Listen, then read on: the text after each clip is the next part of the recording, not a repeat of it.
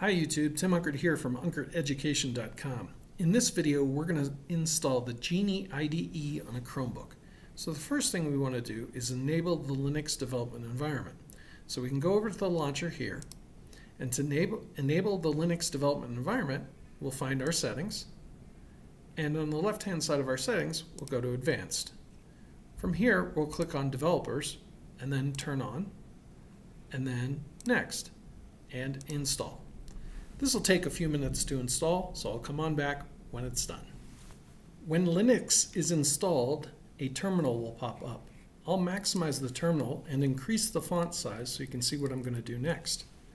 I want to make sure everything is up to date, so I'm going to type sudo apt-get update and then 2 ampersands, which stands for and then sudo apt-get dist-upgrade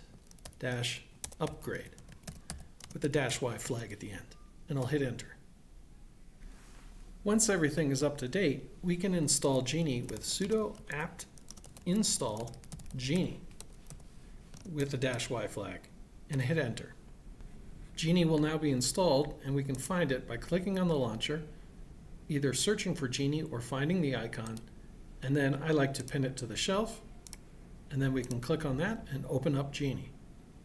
I hope you enjoyed this video. If you did, please give it a like and subscribe to the channel.